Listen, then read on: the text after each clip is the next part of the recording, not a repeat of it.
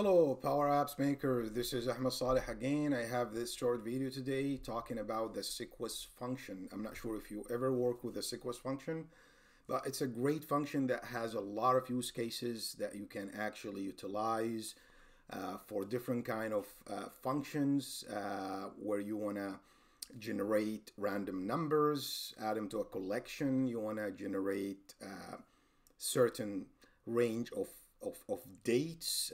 You want to generate, certain range of years, for example, in a drop down or a combo box to be selected as the year, and so on and so forth.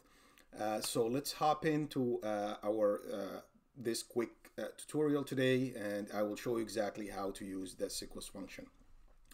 So the first thing, I'm going to use this today with a combo box. So I'm going to go ahead and add a combo box real quick here. And what I want to do here, basically, it's generate a sequence of years. So I will use the function sequence. And then the records. So basically, you are telling the sequence function how many records. So in that case, how many years you want to show. So let's say that we want to show like 50 years, right? And then the start. What is your start point? So I would say like start from the year 2000, right? So this is basically it. So as you can see here, the sequence function actually generated a table for me with only one column, and it has all the way from 2000, year 2000 to the year 2049. So let's check out this and see how it look like. So this is exactly how it look like, and this is a combo box, right? Let's add a few labels here. So I'm gonna here because we're gonna have another scenario. So I'm gonna call here select a year, and we will actually add another one just to show the selected value. Right, so we can actually say here selected year, and then and we have our combo box right here. So we can come here and say dot selected dot value. Perfect. And we just make this a little bit bigger right here, and maybe we can give it a different background color. So let's just give it this color right here and make it bold. Perfect. And now let's check this, and you can see that I can actually scroll down and select multiple years. Yeah, I can actually select multiple, but I don't want to do that. So what we can do, actually, we can not allow. So basically we'll change the control here to not allow multiple selection. And now let's try again. 23, as you can see that we can select this. So this is one of these use cases. So what if I want to actually search here, right? So if I can actually try to enable the search, allowing search, it will not work, as you can see. So every time you turn it on, it will actually basically turn it back off. And the reason for that, if you go to the advanced property of the combo box, you can see here the display fields and the search field and values. And we know that the search function will not work in integer or a number value.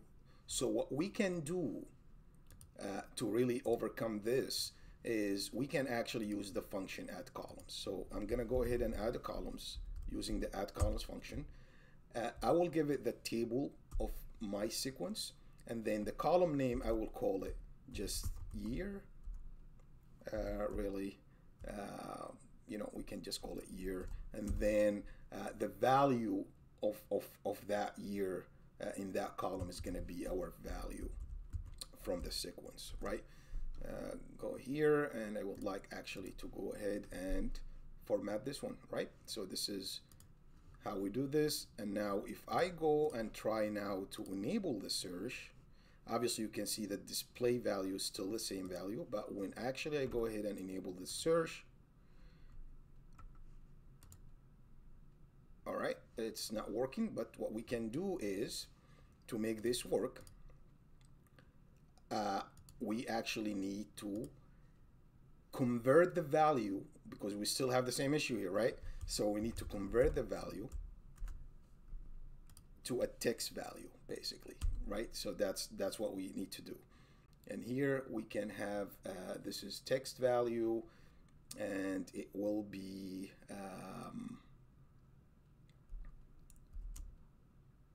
just like this. Now if I come here and check, as you can see, the display field has changed. So basically what I did, I just converted the value from the sequence, which is a number, I converted to a text, right? So now let's try and actually go ahead and enable the allowing search. Now we can allow search. So what this will help us is if you actually go here and you want to actually search, like let's say you have like more than 50 years, right? So you want to just the user to be able to start searching for the years that they're looking for, basically. So what we're gonna do is, let's say here 240, you know, and then they can see like, you know, 242, and that's it, right? So this is one case scenario. I have actually another scenario, and it's a very decent one as well.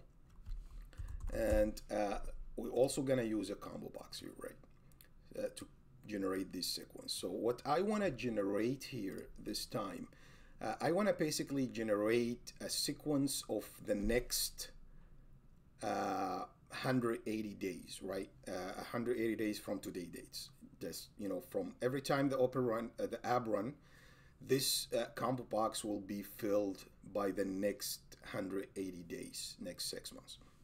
And to do that, we will have to utilize the for all function. So basically what we're gonna come do here, first of all, let's just get our basically sequence, right? So using our sequence is gonna be sequence function, and the sequence function is gonna be 108, right? That's what we're looking for. Okay, so now we have 108 value, right? From 1 to 180. Okay, so using the for all function, I can say that my source is gonna be, that's basically the number of iterations, is gonna be 180. And what I will do, I will use the function date add, right? And then I will give it today date. You got that's right. And after that, I will pass the number of units, which is going to be the value, right? And then what are the unit that I want to show? I need the 180, next 180 day, hours, months, or years. So here we want to do the days. And here you go. So we have the value of from today date all the way to June 24th of 2023, which is 100 days, 180 days, right? From today date. That's perfect, right? So now let's play this out, and we can have, as you can see here, we have an issue. So this is basically, we need to format this to a date format. To do that, we will have to use again the function add columns. So we'll come here, add columns. We have this source here. My column's name is gonna be date format. Again, the column name is a string, right? Comma. And what is this gonna be the value of this date format? So it's gonna be converting the value of the date that we got it, right? To what? Date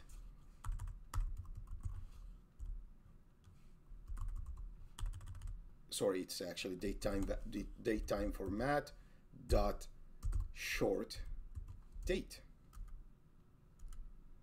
Perfect. Now if we see here, we have actually the value and we have the date format. Let's see how that works. Here you go, you have it right here. Can you search? Let's try to enable the search again. Yes, you can. So now you can search by date. So if I run the app, I can come right here and actually start searching by, like, let's say 06, or actually 6, right? So we have 6, that's June. But what if you want to actually add more work to this? So let's actually try to get even deeper. So instead of actually just searching by, the months of the year, like, can we add the week, for example, like the week number, and also can we add the day number? What about the year as well, right? So we can add all these kind of things.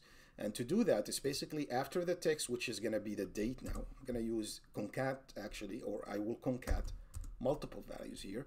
So the first one is going to be, let's want to get the year, right? And the year it's going to be basically using the text function and passing the value of the sequence, right?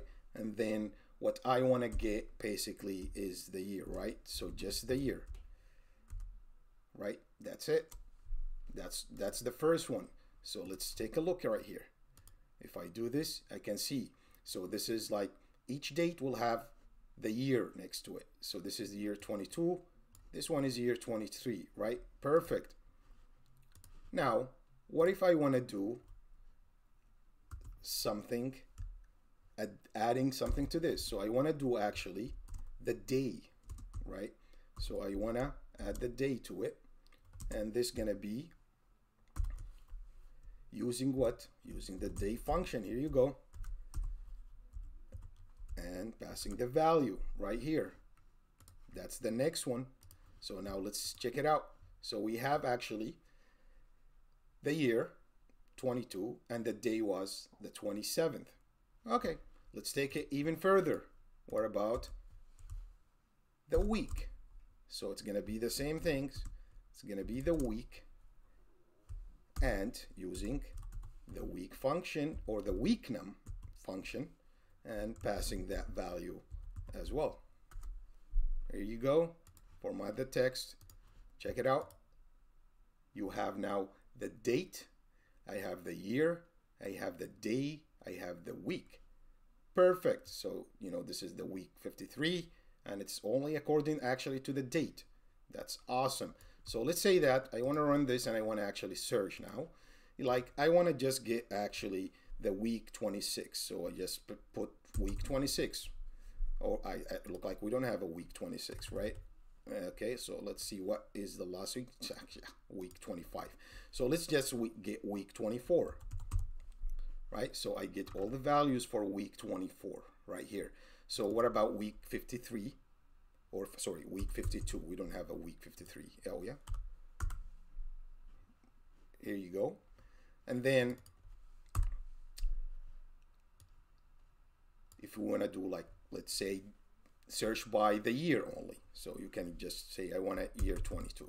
So you get all year 22. Or year 23. You get all years 23, right? So this is a great function, the sequence function. It's an awesome function that you can use for too many cases. And I hope that you will find it useful and use it in your applications. I will see you next time. Bye now.